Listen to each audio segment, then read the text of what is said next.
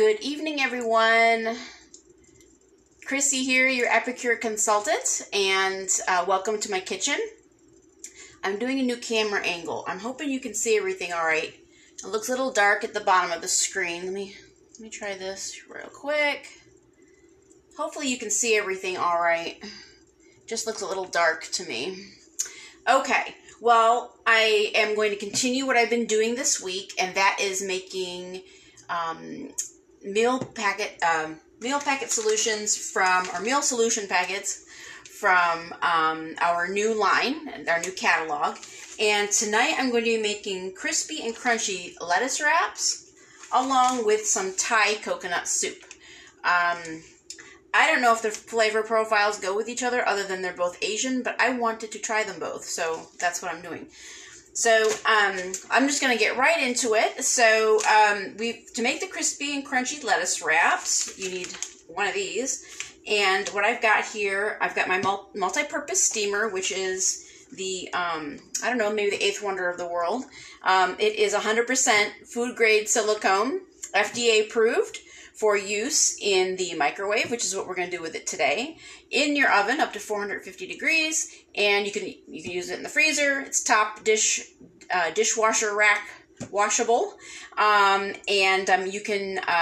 But I do recommend if you cook with it in the oven, you put it on a cookie sheet because it's a little wobbly, it's a little squishy, and you don't want to spill everything all over. And if your microwave is mine is very handy and it's very direct here, but if your microwave is in an odd spot, make sure you can put a plate underneath this so it's a little bit easier to get in and out. So without further ado, in my multi-purpose steamer, what I have is a pound of ground pork, and what I'm going to do, first I'm going to open my packet with my handy-dandy Prep Pro scissors, which I enjoy.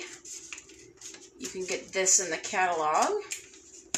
Alright, so, wow, that smells really good. It's very gingery right off the bat. So what I'm going to do is, I'm going to put that right there for a second. The directions say to get a tablespoon of water, so I'm going to use my 4-in-1 spice spoon. It's got a tablespoon, teaspoon, half teaspoon, and a quarter teaspoon. There's a line. Oh, with that light there, you could probably see, maybe you can see the line. Anyhow, I'm not sure about this angle. It's an experiment today.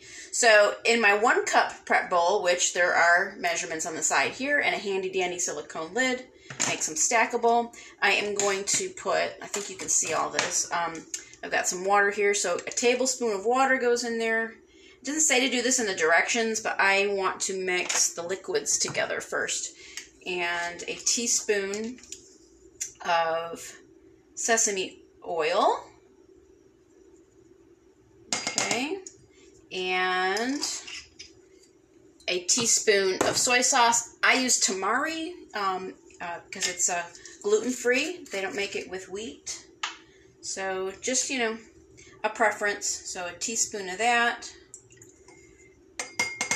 This one also happens to be organic. Okay, so what I'm going to do is I'm going to take my mini whisk. I love this thing. It's new. It's one of our new products. I'm just going to mix all the liquids in there. I just want to combine them, just so they disperse, because I'm going to pour that in with the pork in a second. So I've got my meat separator. It's also an avocado masher. It's very easy to clean.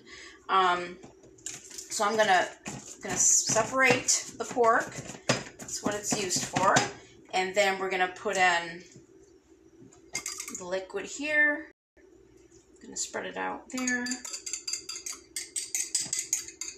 Okay.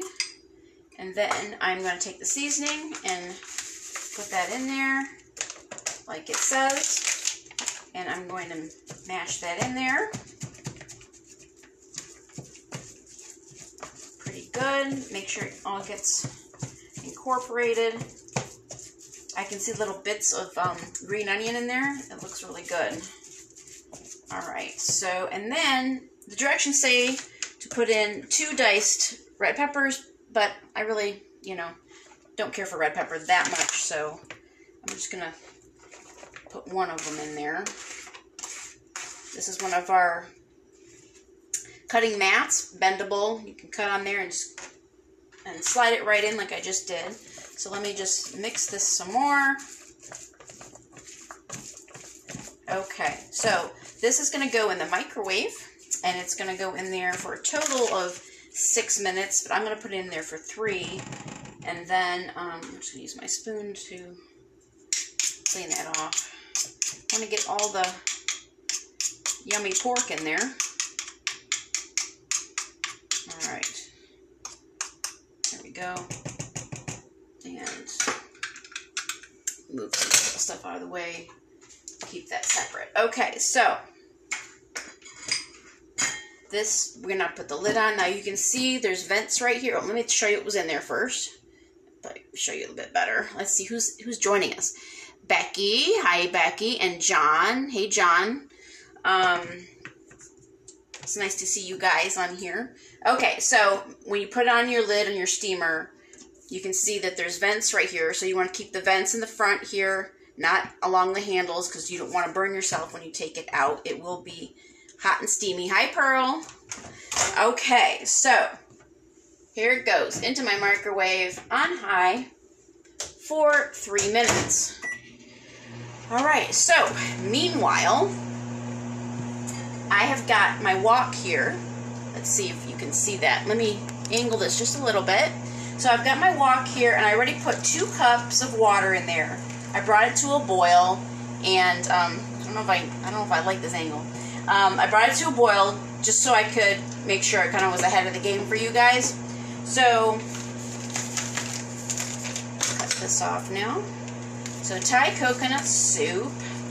All right, what I did ahead of time, just so I wouldn't have you on here all night, was I took my round steamer. This is a new silicone product we have.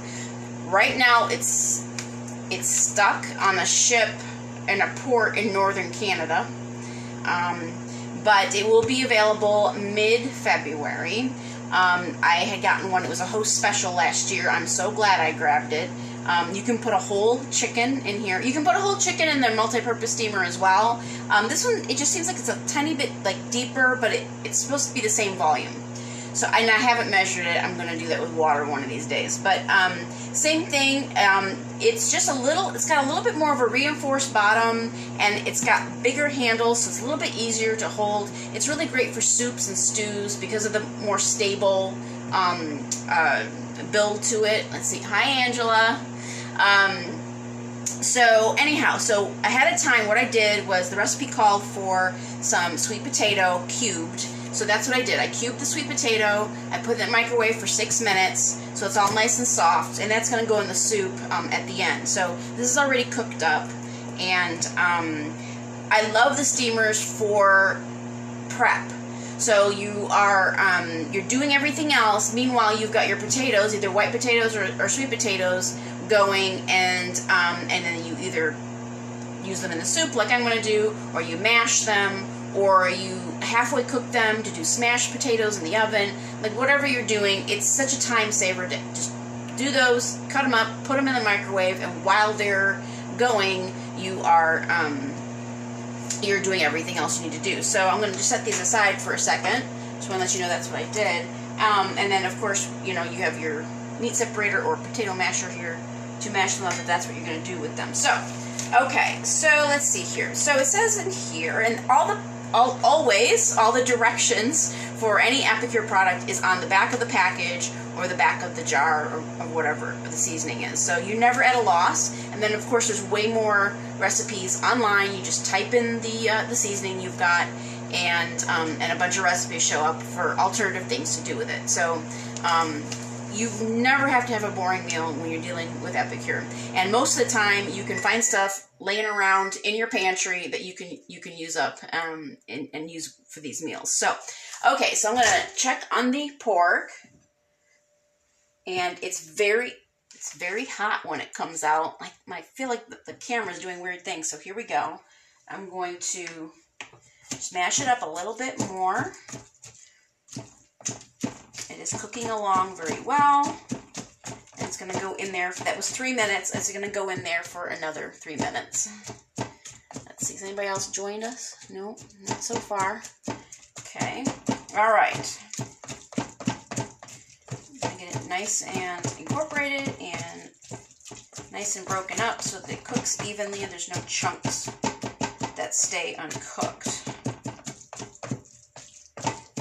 Okay. Now, I haven't said it yet, but Epicure is 100% gluten-free. So those of you who have to avoid gluten, you don't have to worry. There's a scientist in there, we see him once in a while, doing an update, and they test everything 7 ways till Sunday. So no gluten in our stuff. It's non-GMO, like 80%, 90% now non-GMO. Most of our stuff is probably 80% vegan. So if you have a vegan, you can always have something available. A few things have cheese in them, so not vegan, but almost everything except for the chicken broth can be made vegetarian. So just so you know. And I think we're at about 80% kosher. I found that out because I have a kosher customer, so it's something I learned. So, all right, another 3 minutes. All right, so we got the soup going. We got some hot water in the wok. I love our wok. At this moment, it's not available. I think it also might be trapped along with the round steamers somewhere. I managed to snag one late last year. I love it. I've never had a wok before, so I enjoy it. So let's see here. All right. I have 2 cups of hot water in here, and what I'm going to add to that is a can of coconut milk. Okay. So I'm going to go ahead and add the coconut milk here. Ooh, it had some creamy stuff at the top there. And let's see, what else did it say to do?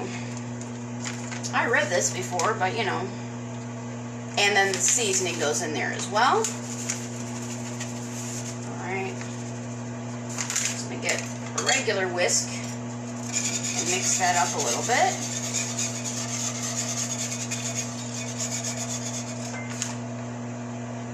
Wow, well that smells good too. It's got there's a smell in there that I can't place.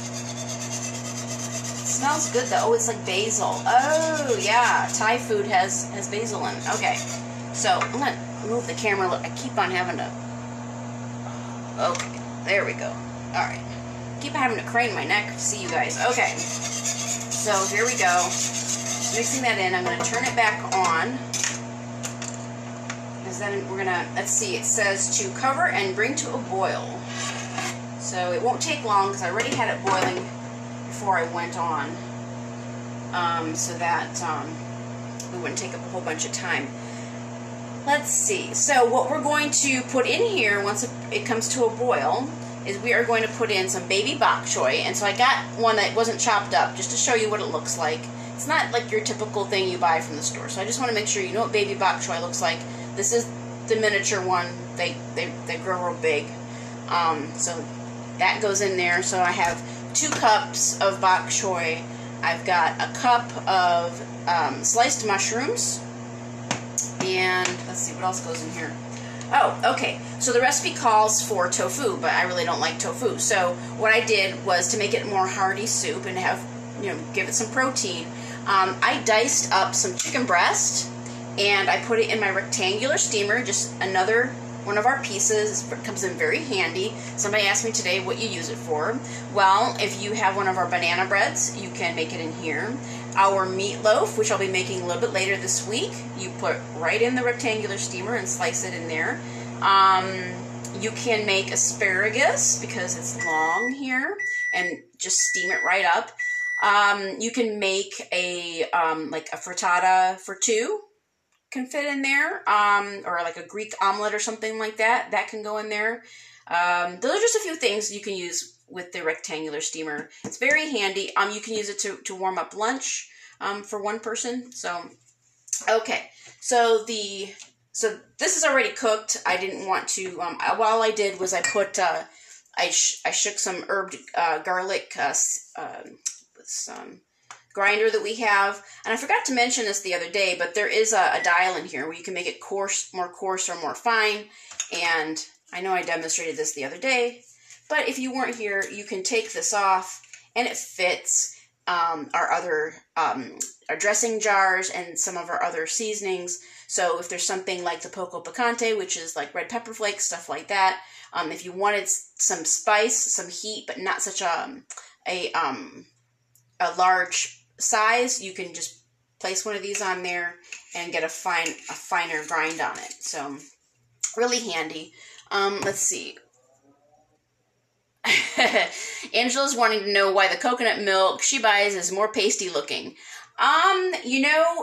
Coconut milk, of course, if it's, it's a nice coconut milk that's nothing's been added and it's just coconuts kind of like ground up. There's oils in them, and they tend to, and I did have a little chunk in there because at the slightest decrease in temperature, it starts to freeze, I guess. So, so that's why, probably. Or it has more of the cream in it, and so it's got more of the fat solids in it, so it's going to look a little bit more like that. I don't know. Different brands. This was mostly liquid, but it did have a chunk at the top that was all the fat, so it's melted, though. It melts like with the heat of your hand, so it doesn't take much. So there we go. All right, so this has come to a simmer. I've already boiled it, so I'm not really worried about it coming out funny. So what I'm going to do is, let's see here. I am going to, what should I do? I guess I'll just put everything in there. So I'm going to grab, where's my sauté spoon? I love my kitchen tool. So here's our sauté spoon. And I'm just going to go ahead and put the sweet potato in there.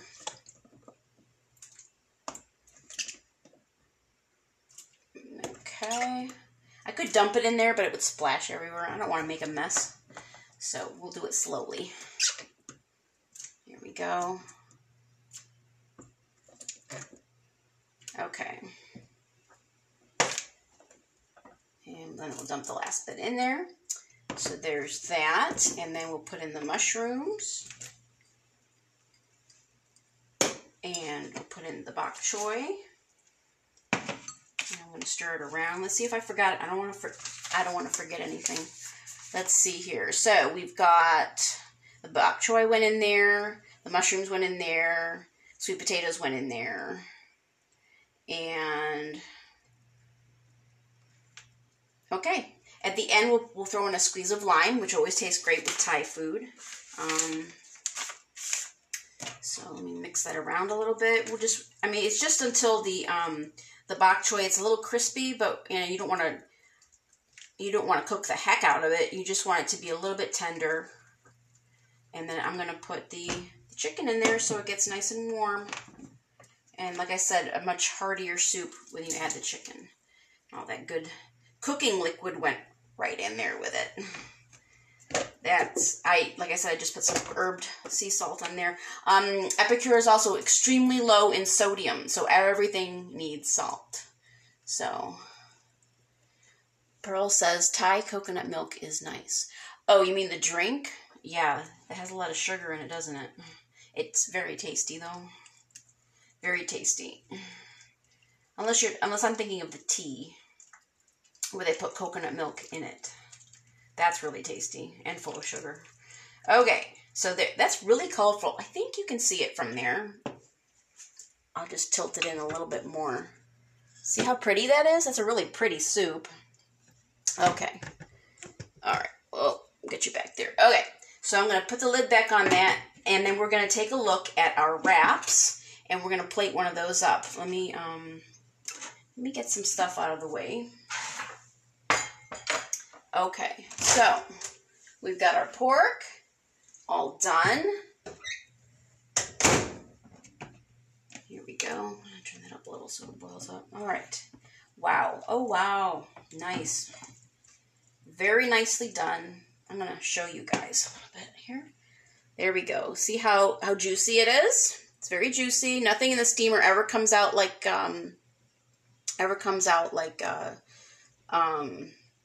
rubbery or anything like that. So I'm going to get a plate. So the secret to these is you got your lettuce leaves. Let me turn this around again.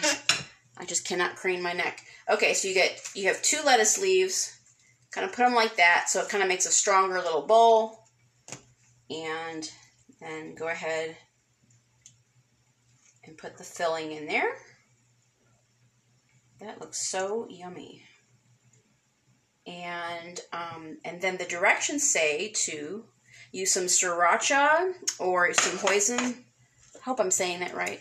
What's Pearl saying? Oh, and Publix. Thai coconut milk in a can. Oh, okay. About $1.50, she said. I've never seen it. I never look for it there. Actually, this is a product from Sri Lanka, so it's not from Thailand. Okay, so I've got some hoisin sauce. I hope I'm pronouncing that right. I don't know, but that's what they recommended, either that or sriracha. So I'm just gonna drizzle some of that on there. You can also make the, if you want it, I just didn't want to combine the flavors before I tasted it the first time, but the chipotle aioli is one of my favorite things. You make it as an aioli, and that's always like a really good condiment for Asian food. So, okay, now I'm going to simmer that back. All right, so here's our wrap. You can see how beautiful it is, and it looks pretty much like the package. Okay, so I'm going to put that aside. I'll take a picture of it later, and we're going to plate some of our soup. What I'm going to do first is cut, or I don't know where that knife went. This is our chef's knife, ceramic, rust proof. It's got a really comfortable handle on it. So I have my 2-in-1 citrus press. That's for the lime, and that's for the lemon. And you put it in this way because the holes are here. So it goes in this way. I did it wrong the first time, so sorry. All right, so we're going to, oops, set everything aside, and go ahead and squeeze some lemon juice in the soup, and grab my plate and my ladle, and wow, that looks, it smells really good. It's that coconutty, really, really good. All right, so I'm gonna get a nice bowl full here. You can use some cilantro if you like. I just didn't have any, and I wasn't just going to run to the store. I'm sure it'll be fine. And also maybe top it with some sriracha if you want a little bit of heat. But there you go. So we have got Thai coconut soup and crispy and crunchy lettuce wraps. And that's the dinner for tonight. I hope you enjoyed this. If you have any questions, you know where to find me. And thanks for hanging out with me in my kitchen tonight. I will see you all later. Bye.